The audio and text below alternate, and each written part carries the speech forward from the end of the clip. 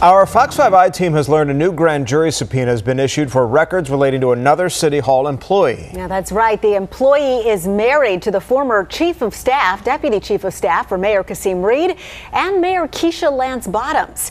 Senior I-Team reporter Dale Russell is here now with the latest. Sinead, there is a lot going on at City Hall, and every day it's something new. First, since we first broke the story about Mayor Kasim Reed's bonuses for a select number of employees, 4 more employees have returned the money to the city. Police Chief Erica Shields, as we told you, has already returned hers.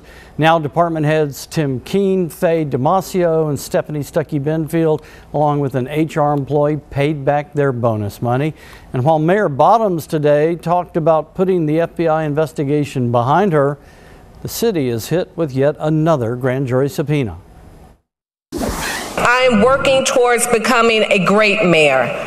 On a day when Mayor Keisha Lance Bottoms touted the accomplishments of her administration, she still faced questions about the ongoing FBI investigation at City Hall. It's overshadowed a lot of the good work that we have done. Since early 2017, we have watched as FBI agents carried a top Atlanta City employee's computer and cell phone out of City Hall and later raided a city vendor's office. We've seen a parade of contractors and city employees convicted on charges relating to that ongoing FBI-IRS investigation.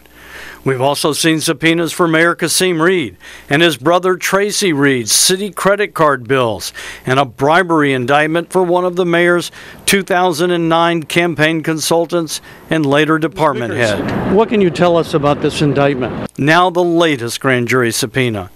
The federal grand jury is seeking records relating to the husband of Mayor Kasim Reed and Mayor Bottoms' Deputy Chief of Staff, Katrina Taylor Parks.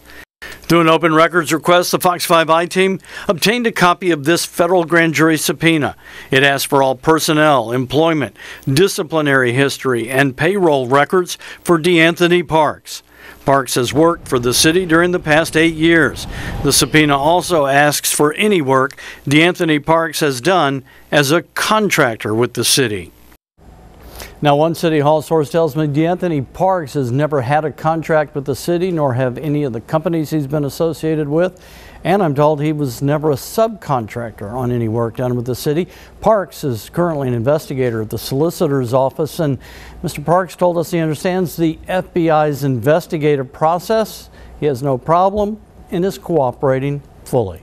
Tom, Sinead. A lot of questions still swirling around these bonuses and just what happened leading up to them. Yeah, it's going to be really interesting to see how this all plays out. City Council is going to be meeting Monday.